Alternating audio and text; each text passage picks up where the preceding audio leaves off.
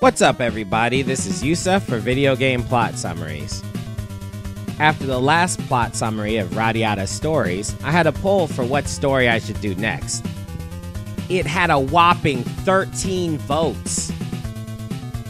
In the end, there was a tie, so I casted my vote to break it. So, welcome to the video game plot summary of Ninja Gaiden as voted on by you. Ninja Gaiden is one of those games that I actually own the original NES version. I could always get to the final stages of these games after playing them non-stop all day. But the last stages, the devs are really douchebags about the checkpoints. And on top of that, there was a huge difficulty spike where they were throwing bad guys at you left and right. Here's a few bouncing around guys. There's a man throwing crosses on a small platform you need to get on while a bird is trying to smack you off. Now, when I was in college, I had save states. I could deal with the frustration. But this time, I used a cheat code to not get damaged but still get hit. The knockback alone was enough to put me in a bottomless pit over and over again. So I swallowed my gamer pride and just used the invincibility no knockback cheat and just ran through the ending stages when it got to be too much. So, yeah. Well, that's enough whining. Let's get to the story, shall we? Really?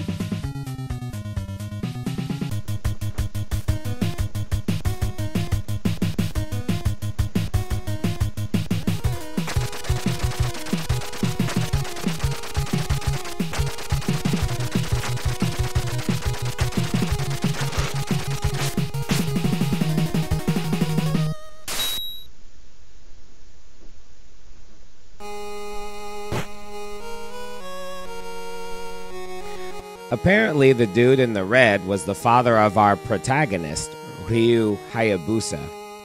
Now, Dad left Ryu a letter saying he was going to duel, and if he doesn't come back to take the family sword, the dragon sword, and go see an archaeologist named Walter Smith in America.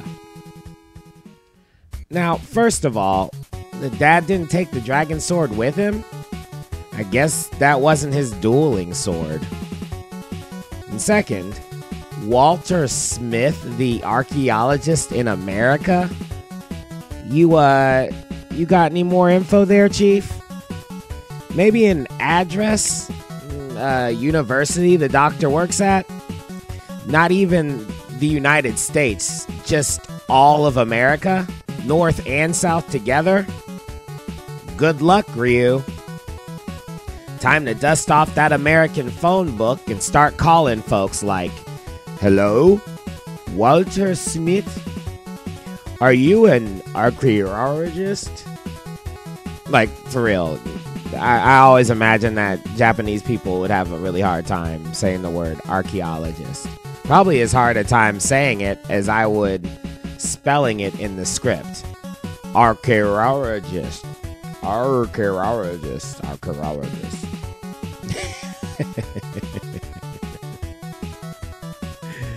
Sorry, I'm going to hell for that one. Anyway, so I'm assuming that Ryu got in touch with Walter and agreed to meet him in a bar. But on his way, he finds that the streets are clear and there are only Japanese anime gang members lurking around. He fights through them and gets to the bar to be met with some Jason Voorhees hatchet dude. After dispatching him... Who are they? They seem to be following me. Who's there?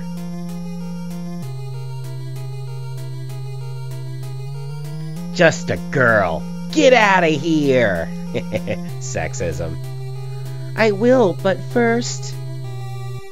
What the...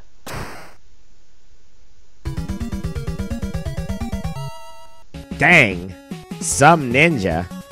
He talks down to this woman like she ain't shit, and then gets KO'd by the same woman like 2 seconds later. Anyway, it was just a tranquilizer. When Ryu wakes up, he finds that he is alone in a prison cell.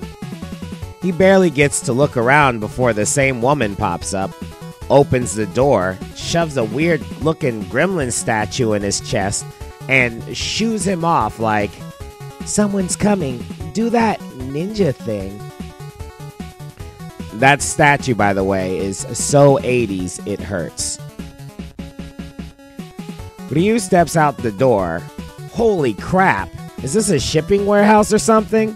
This place is huge. Ryu gets through the warehouse and passes along some Greco-Roman crumbling bridge to get to what looks like a black dude with a sickle. Ryu defeats him, escapes, and runs off with the statue to find the only lead that he can possibly follow. Walter Smith from America. Later, Walter is chillin', as archaeologists do, when he smells gang members, old antique shops, and sweaty Japanese underwear. He turns around quickly to find Ryu standing there like, "Hello, Walter Smith?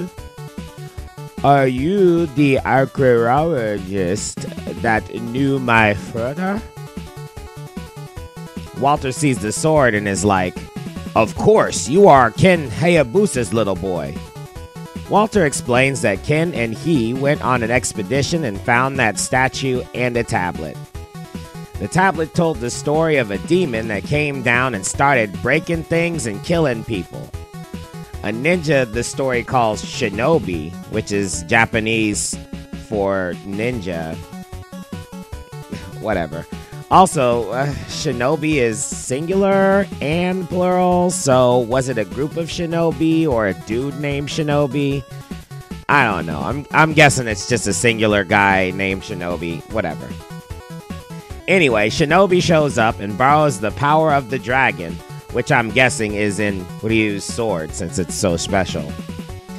He defeats the demon, and then he splits the demon's soul into a light statue and dark statue. The dark statue previously had been stolen, but now, fortunately, Ryu is back with it and... Uh-oh. And now I've got it. Bye, friend. What the? Some Lionel Messi ninja hacky sacks the statue off the ground into his hands while simultaneously jumping up out of a window. When's the last time you heard of that crap happening? Seriously, that ninja gets the prize for the dopest appearance in story history. That dude appeared and rolled out so damn fast and still took his opportunity to get a good classic thief line in like, "Later, suckers." Sidebar, if you ever had anything stolen from you by a running thief, that is just what this is like. The dude steals your stuff, starts hauling ass, and you're standing there like, "What the flip? Did that just really happen?" Until someone who has been a victim before is like, "Yo, this is really happening. Wake up." Then you chase the guy. I mean, you know how hard it is to replace everything in your wallet? Just hope that the dude doesn't have a knife or something, right? Anyway, Ryu chases that ninja along the shore, through the mountains, and into a cave where he at least finds that thieving ninja's jumpy leader. When I was little, I used to think he was a bee for some reason. The background looks like honeycombs. I imagine he had a bee butt and was dropping stingers. I don't know where the heck I came up with that from. So far, the bad guys are all on model, though. I'm actually impressed by how much the three boss guys do look like leaders in the same overall dystopian Fist of the North Star gang. Anyway, so Ryu gets the statue back but doesn't feel right about something. He hurries back to find that Walter Smith has been fatally wounded. Whoops! Smith tells Ryu that Ken and he each had a statue. I surmise that the villains followed Ryu there like they had been following him ever since he got to America. Ryu is a pretty good fighter, but his stealth is pretty lacking. I mean, he got to America, and instead of hiding in plain sight, He hits the streets with his ninja gear on. Broad daylight. Pretty easy to follow a guy like that. Anyway, Walter dies, and before his death can have any impact whatsoever, the Men in Black show up. They take Ryu to an office where a really stereotypical white dude is chilling. He tells Ryu that he is Foster from the CIA Special Auxiliaries Unit. So, the CIA SAU. Like, the CIA isn't shadowy enough. They need a Special Auxiliaries Unit? So I have two choices here. Call him the CSAO or the MIB. CSAO it is. Foster assures Ryu that the CSAO didn't kill Walter. But now, it's time for a slideshow. 2,000 years ago, a temple was built. Walter found the ruins, and then later sealed them off. But then, after a while, a dude named Guardia de Mew took over the ruins. His alias is the Jacquio. Actually, it's more like Jacquio because he's French, right? So Jacques is, Jacquio. Anyway, the temple is where the demon body is, but the soul of the demon is in the statues. The tablet says, "When the black moon shines, light and dark break apart. The king of darkness howls." Have y'all ever wondered how cliche it is for ancient people to be so damn cryptic when they write? They write things on walls, and then people who find these things need books to explain the things that were supposed to be explained by the original writings. Like, everyone in ancient times writes like an old-timey Hollywood Native American chief sounds. You basically always have to explain what in the hell the thing you just quoted means. Like, you know enough to decipher the damn text, only to find out it's still a riddle. It's one thing if you're trying to find like an ancient relic or some treasure or something, but saving the world from a demon? Why make that hard to understand? Anyway, so Jacquio obviously wants the power from the demon, which doesn't make sense. Like, how do you wake up a demon and then you get the power to rule the world? At most, you would be the demon's lackey, right? While the demon drinks all the liquor, has all the pretty ladies, and pimp slaps you every day for bringing him mediocre coffee. Alright, Yusef, stay on task. So the CSAO takes Ryu to the Amazon rainforest in Brazil. The chopper noise is horrible.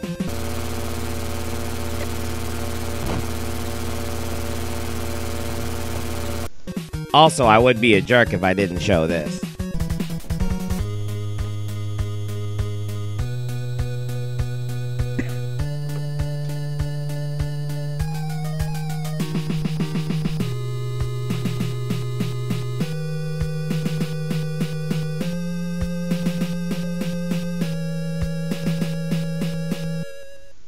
Yeesh, that temple doesn't look like it's hard to find. Holy crap. Dracula is about to sue Tecmo. So, Ryu goes through what looks like a mine and runs into two guardian dog statues like in Ghostbusters. The old one. With the guys. Also, in the background, you can see some alien-related type stuff. Interesting. Now, after beating them, Jacquio pops out like, "Oh, give me the demon statue." Wait. Ryu brought the statue with him? I thought the point was to keep the statues apart. Whatever. Anyway, Ryu has it, and Jacquio has that woman, so that's a tough decision. I mean, keep a statue that will stop a murderous demon from reviving and giving his fake-ass alien Dracula enough power to take over the planet. Or Save a woman whose name you don't know that shot you with a trank and had you dragged to a confinement cell. All the lives on the planet. Unknown woman who shot me. I think the choice is obvious. Now put down the demon statue on the floor and back up. Nice work. I guess this is goodbye. Have a nice day. Ah! Take the girl away. She's going to be a sacrifice. It's mine.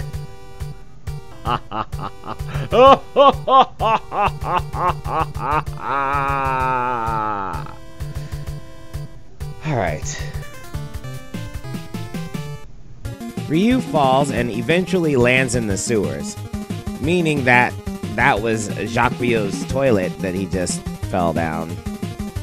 He doesn't look too mobile, to tell you the truth.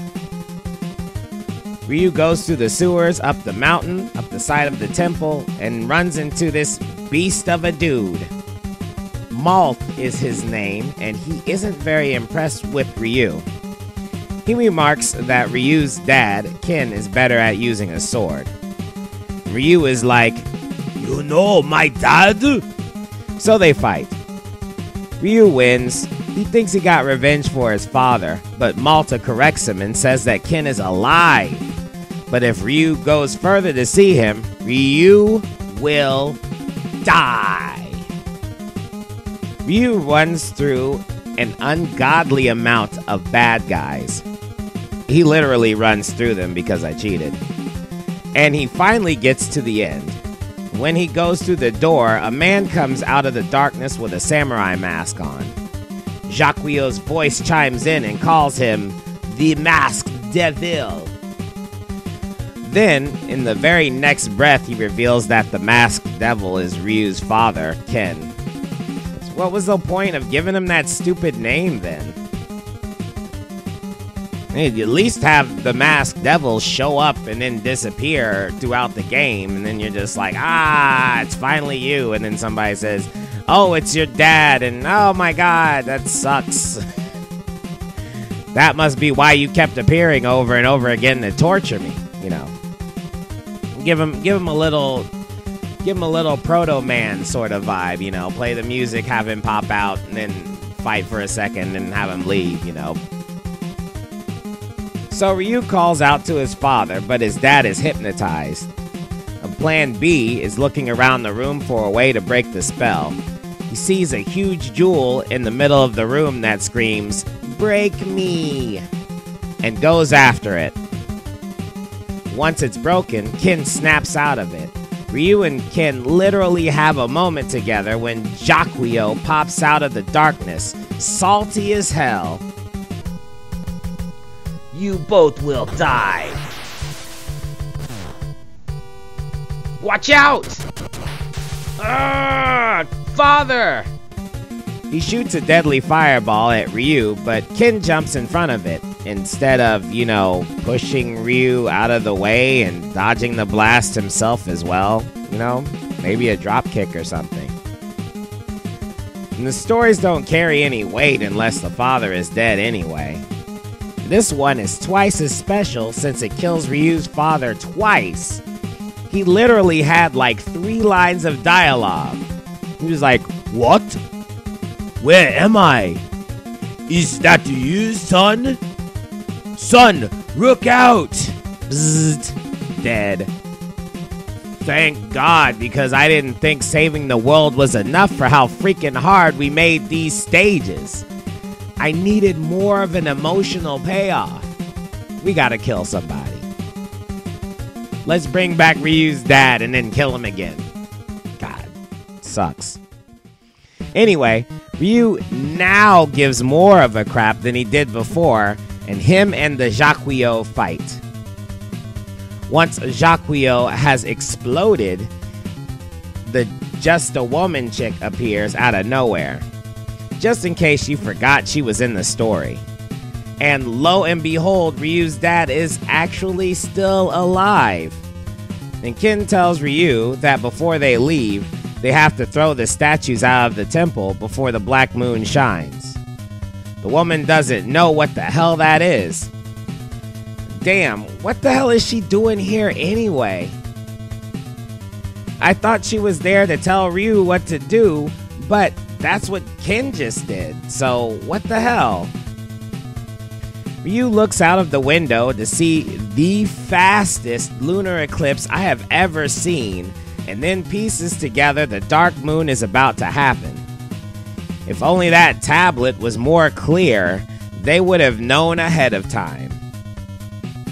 So, the dark moon hits, and out comes this... Are you kidding me? This is like some stupid crap out of Alien. This is the all-powerful monster demon that we were worried about? Give me a break. So, that was the plot summary, and here's the ending. Blood. This is the world-ending consequence. Alright, whatever. I'm sure if I died here, I'd go back to that same spot. Wake up, father! Wake up! Ryu, I haven't got much longer. This temple is about to break apart. Take that woman and escape. Dang. She's got a name, you know. What are you saying, father? I can't just leave without you. Ryu, you are a man now. My destiny is tied to that demon statue. Ryu, good luck. Father! Father! Father! There you go.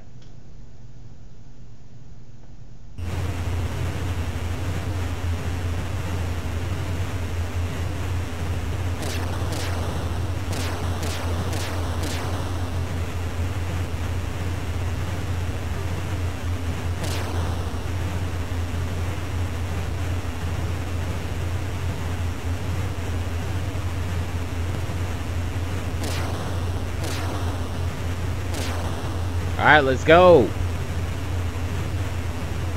Let the whole thing blow up. What's going on with this?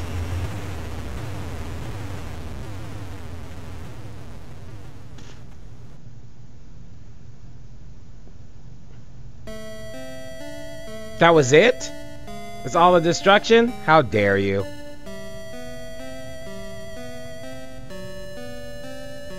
Ryu.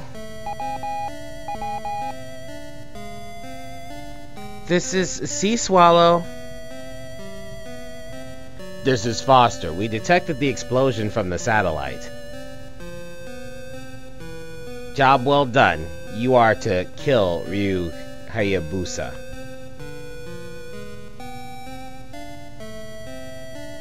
What? Kill Ryu? That's right. Then you are to steal the demon statues. So this your plan all along? I'll get you for this, Foster. Ryu, you... I'll get two kinds of payment. The first I have already received. The second is you, Foster. Alright, new mission. Ryu, wait! Ryu, what is the payment you have already received? She's right in front of me.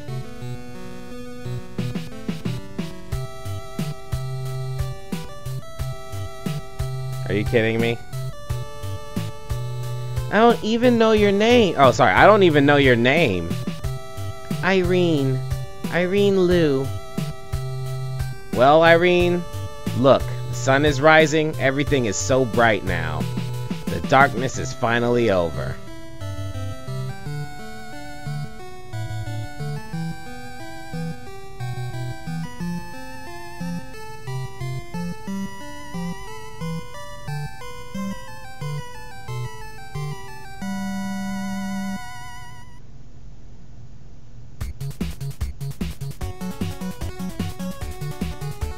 Okay, that was weird.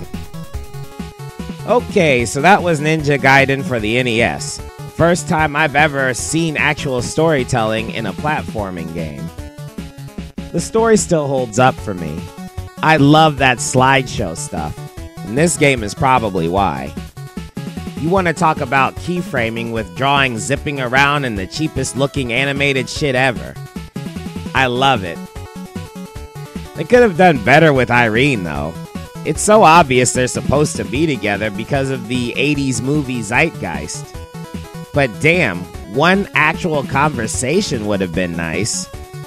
Dude is about to take this CSI agent home like she won't stab him in his sleep for the United States.